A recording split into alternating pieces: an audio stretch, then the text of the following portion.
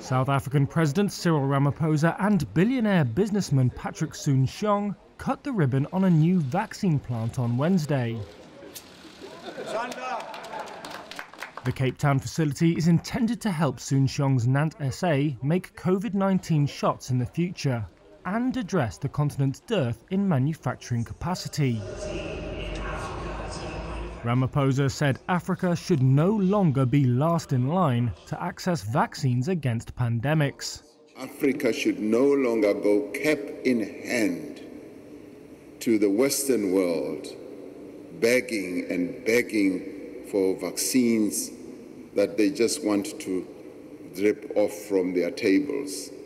We will stand on our own. The pandemic has exposed unequal access to vaccines across the world. Just around 10% of people in Africa are fully vaccinated, compared to more than half in the global population.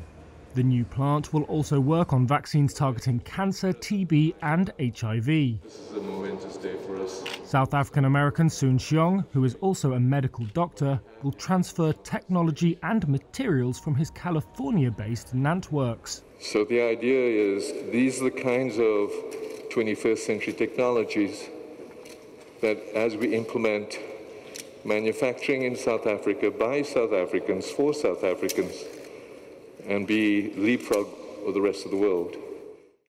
To ensure a pipeline of skilled workers, Soon-Shiong has pledged $6.5 million for scholarships.